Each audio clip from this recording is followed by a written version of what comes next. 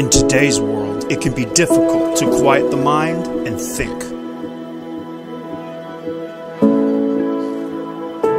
For many, a walk in the woods is still the best cure for the stresses of modern life. It's been a year since my good friend Joe and I thru-hiked the River to River Trail, and already I long to return to the woods. To connect with nature, to challenge myself, and to discover new sights and sounds.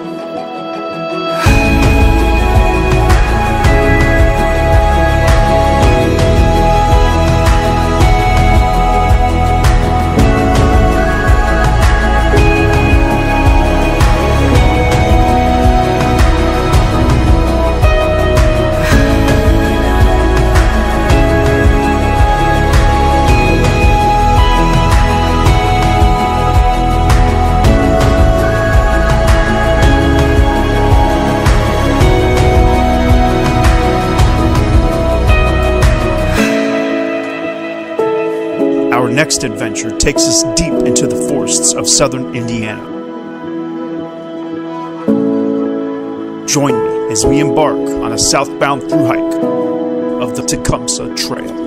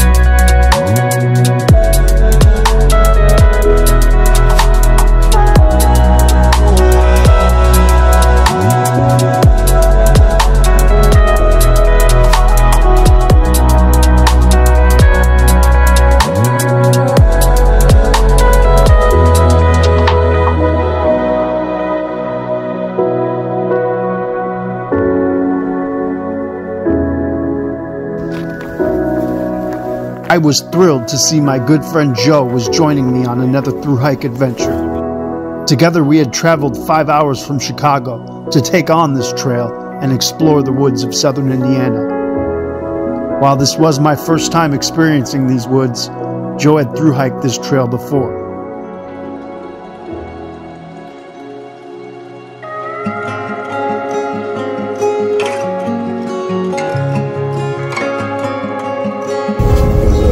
I do hikes and bike rides too, so I'm just to like go different places. I just got my Achilles fixed, so I'm gonna start hiking again and get back in the backpack, and it's been a while. Yeah. You are good. Yep. Yeah, I'll take it right in the Facebook page.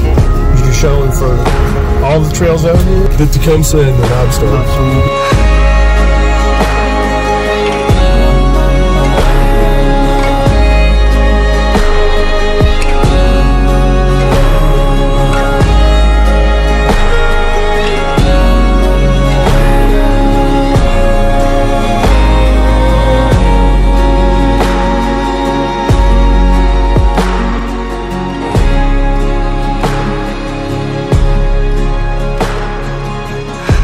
We had taken a shuttle ride to the northern terminus of the trail, from where we staged our vehicle near the southern point. Morgan-Monroe State Forest, our starting point for this grand adventure. As we set out, I was promptly reminded of why this trail was dubbed the Mini Knobstone. Oh, yeah. Or Mini KT for short. For those that don't know, the Knobstone Trail is another trail in Indiana, approximately 48 miles in length. Its difficulty is measured by its rugged terrain, steep elevation changes, and rocky paths. Also known as the Mini Appalachian Trail, the Knobstone was comparable by its overall challenging nature. So with Tecumseh holding the nickname of the Mini KT, it would soon be discovered just how challenging this trail would be, as I'm sure you will all hear by my exhaustive, heavy breathing behind the camera.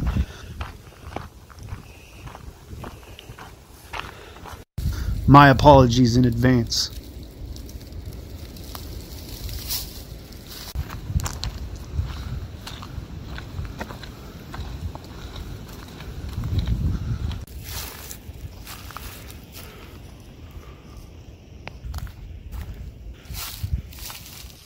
This is 2024, February into March. Where are we from? Should we put Shy City? Yeah. Beats and jams.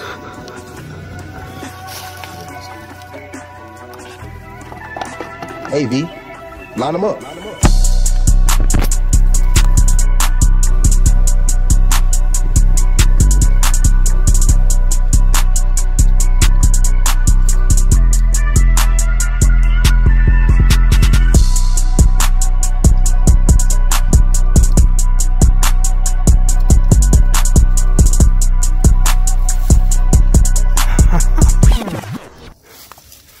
Beats and Jams were trail names that Joe and I had given ourselves during our thru-hike together on the River to River Trail.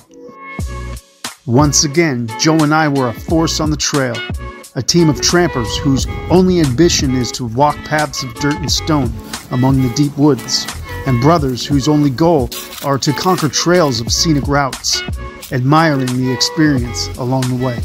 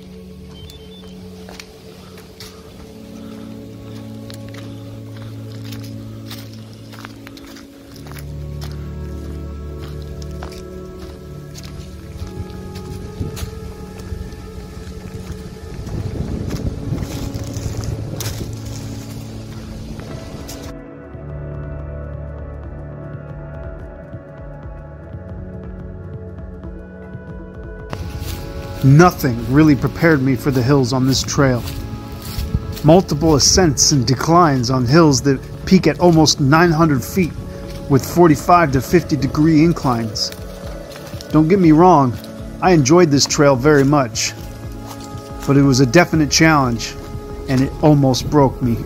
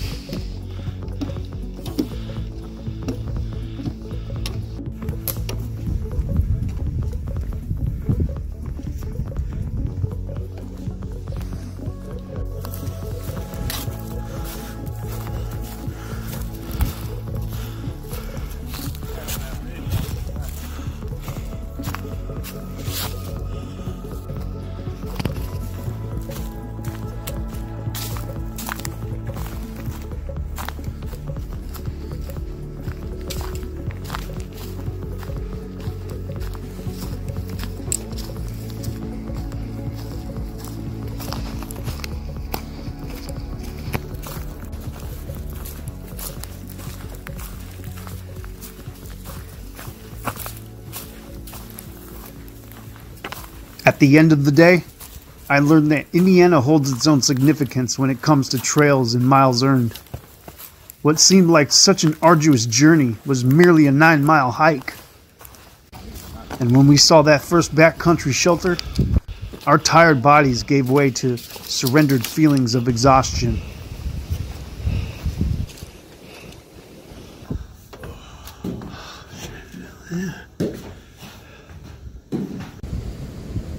I broke out some brews I had packed out for Joe in celebration of our achievements.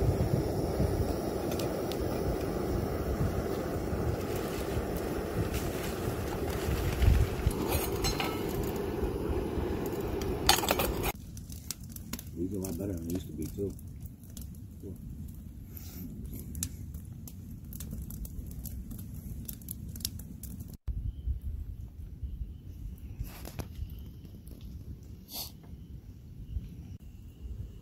So we set a fire and later found comfort inside the shelter as night fell steadily around us.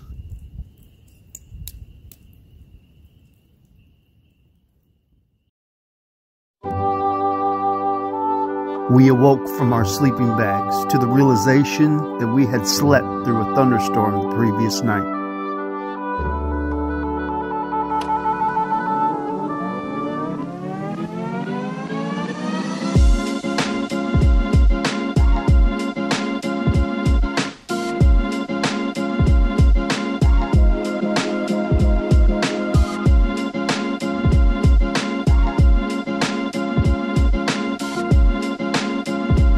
I soon discovered that it pays to purchase a new replacement filter before embarking on a through-hike adventure.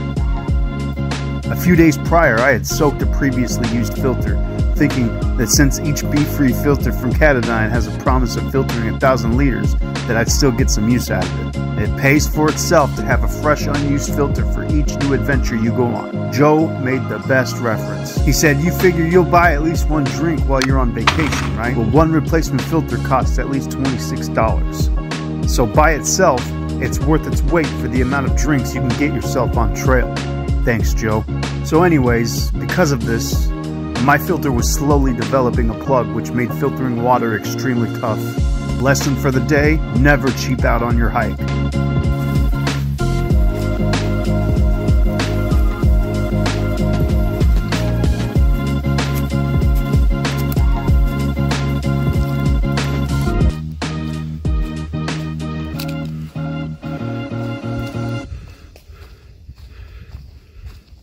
So once we got water replenishment out of the way, we hit the trail again, making our way through Yellowwood State Forest as we approached Bear Lake.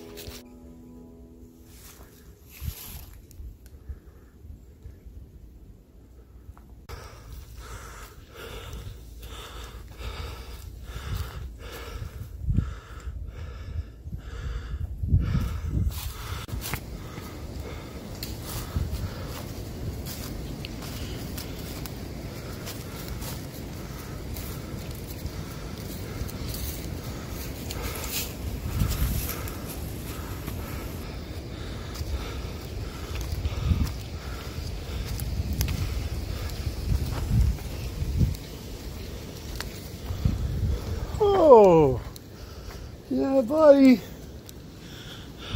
Oh, the bench is new.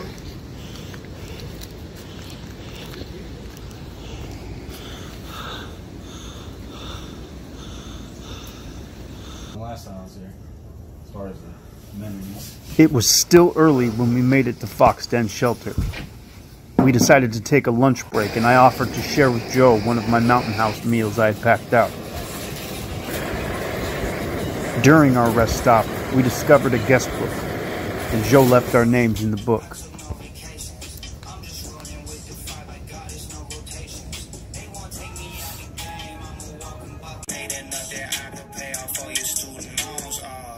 Period. Right? That's all you need to know. Like, you know what? The remainder of our time at the shelter was shared over a hot freezer bag meal of chicken teriyaki, accompanied by some tunes from Joe's phone.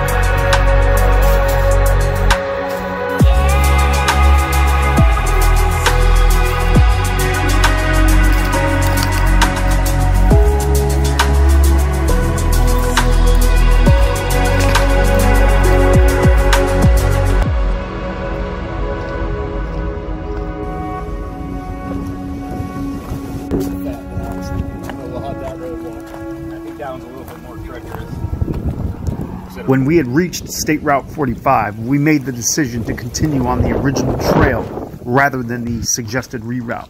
The reroute was created due to a potentially unsafe section involving a railroad track crossing. So instead of adding 2 unnecessary miles to our trail, Joe and I carefully crossed the track, making sure to stay clear of any oncoming trains. While I managed to do it without incident, I must stress that this decision was my own and not one I recommend others to take lightly.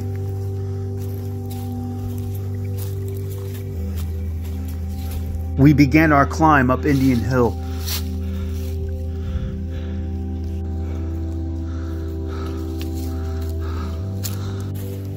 "886 feet later, we made it to the Indian Hill shelter, where we took a lull to rest our tired legs, backs, and our feet.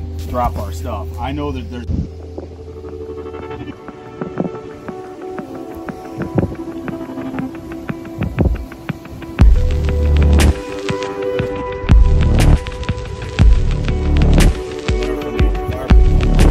It was difficult, but we pulled ourselves from the porch of that shelter, shuffled our feet back into the dirt, and continued forward down the trail.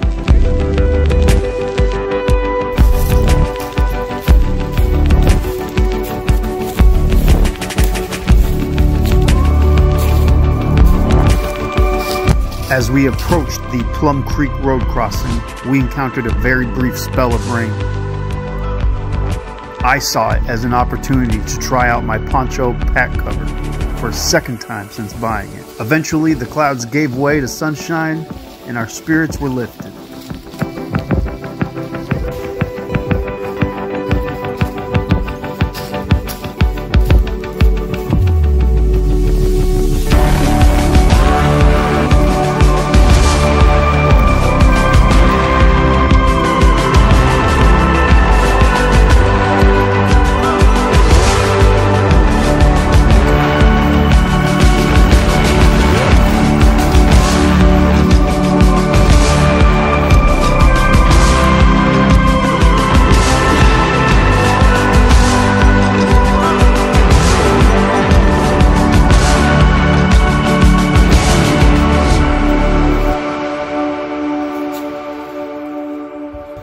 road down there.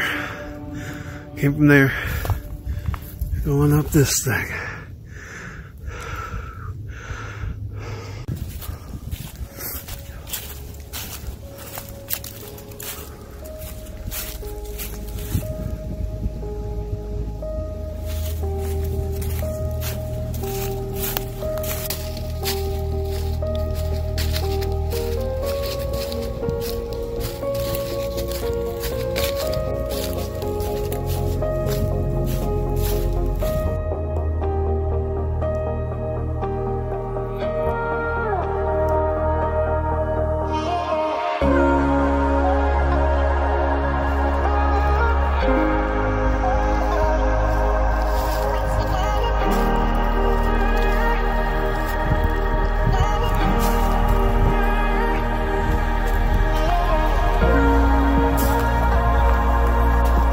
We followed Plum Creek, and Joe continued to push me down the trail with promises of making it to a place to camp for the night. He called it his quote-unquote intuition from his previous time on the trail. It is something funny about intuition.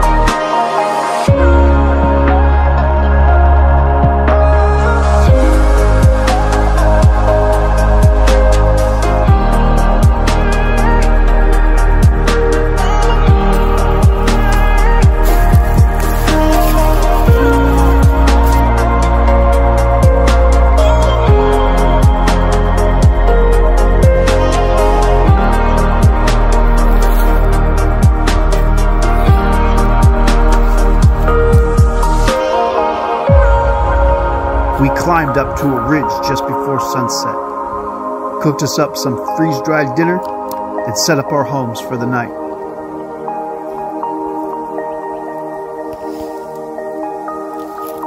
We had hiked 17 miles from the first backcountry shelter, and my body was most grateful the moment it rested onto my inflatable sleeping pad.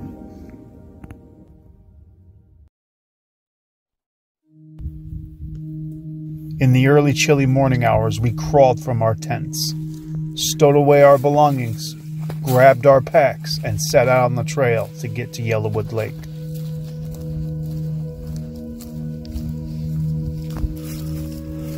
The sudden reality had hit that we still had a lot of miles to cover, and this would be the day to get through a vast majority of them. So we turned off our minds, ignored our sore bodies, and pushed onward down trail, with hopes of completing within our given timeline.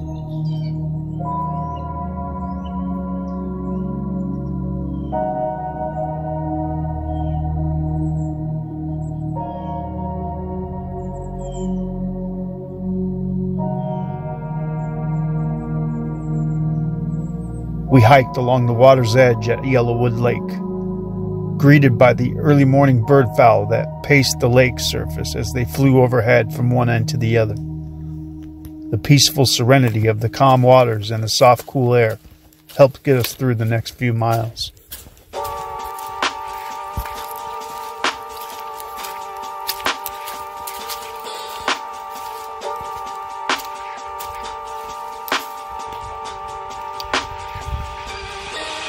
We took a break at the base of High King Hill to eat a quick snack and prepare us for the ascent to the top.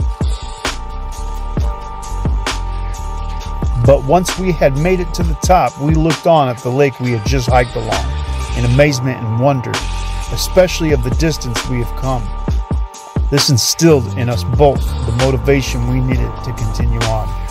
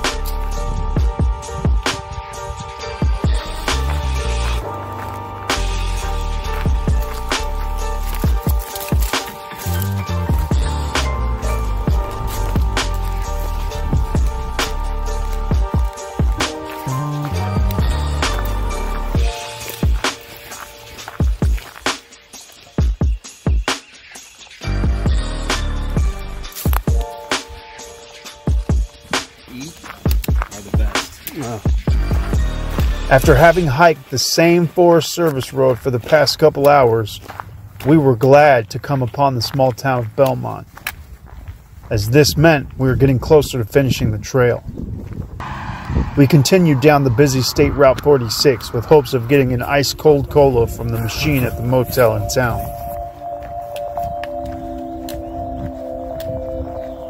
Yeah. We were in luck. The Coke machine was running and it had ice-cold cola. Unfortunately, as I had reached for the change from the dispenser, I acquired a gnarly Charlie horse in my right leg. Eventually, it subsided. Now, granted, how many miles are there between here and there? After grabbing our cold Cokes, we walked across the street to check out the famous sock barn. I had promised my wife a geode, so I brought an extra pair of socks to donate for 2 geode rocks. I think she'll like these. We bid farewell to the barn and proceeded down the road to discover where the trail would pick back up into the woods.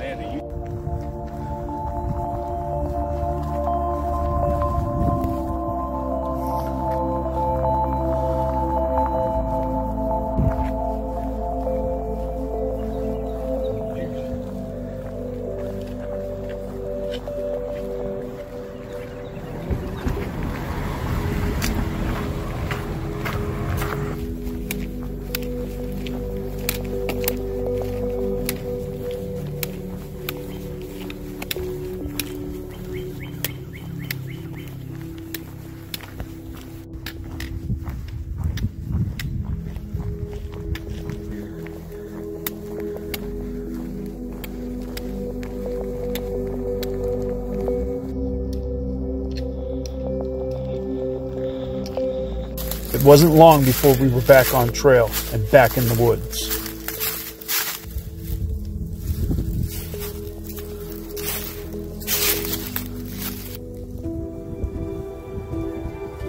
We would spend the next 3 miles walking along high ridges until we made our descent back to Crooked Creek Trailhead and where our car was parked. But this wouldn't be the end. There is still 2 more miles of the trail from the trailhead lot where our car is to the official end of the Tecumseh Trail, which means we would technically have to hike 4 miles out and back to the car to finish this trail. But I wasn't worried or concerned. We had done this before. I'm sure we'll do it again. We finished this section of the trail motivating one another to push on to the end.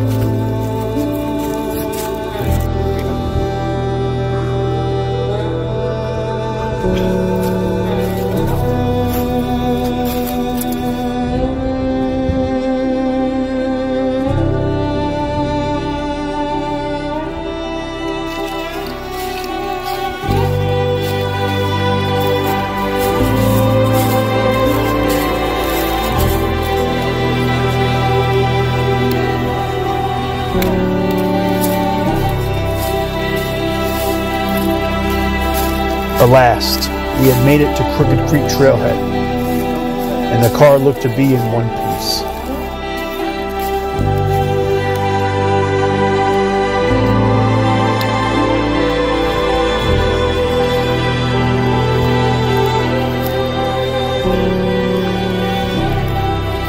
I had left my pack at the car to slack pack this final section, but Joe insisted on continuing to carry his pack. So we set out to complete this grand adventure.